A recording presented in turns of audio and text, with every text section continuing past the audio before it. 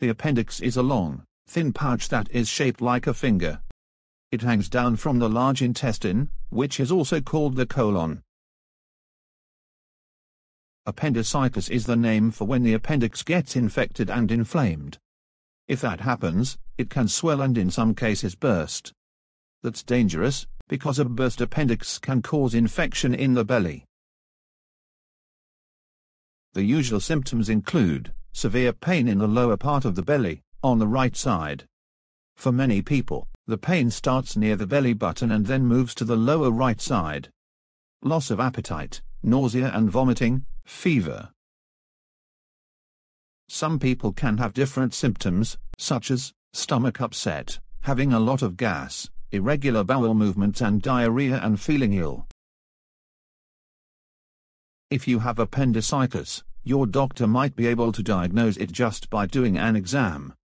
He or she can learn a lot about your condition by pressing on your belly and talking with you about your symptoms. If your doctor is not certain after the exam, he or she can do tests to see what is causing your symptoms.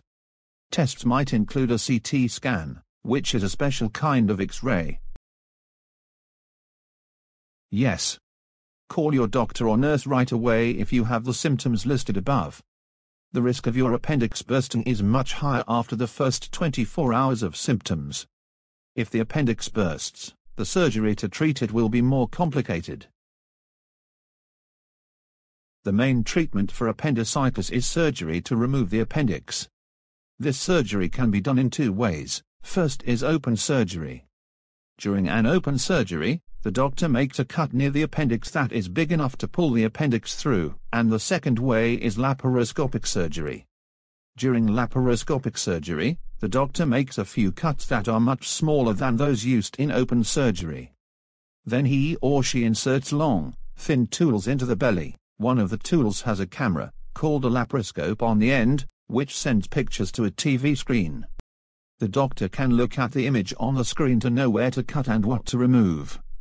Then he or she uses the long tools to do the surgery. If your appendix has burst, your surgery will probably be more complicated than it would be if it had not burst.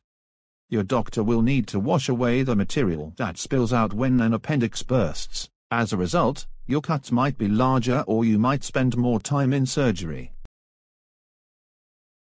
Yes.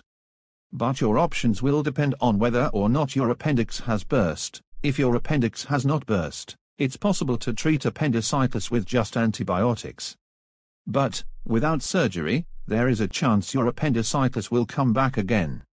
So surgery is still the best treatment in most cases. If your appendix has burst, but it has been a few days since this happened, your doctor might decide not to do surgery right away. That's because the body sometimes forms a pocket around the appendix to block off the infection. In this case, your doctor will probably give you antibiotics and watch you carefully until you are well. But you will still need surgery later to remove your appendix. That's because at least 1 in 10 people with a burst appendix have a tumor in their appendix that can only be removed by surgery. If you are pregnant and think you have signs of appendicitis, make sure you tell your doctors that you are pregnant.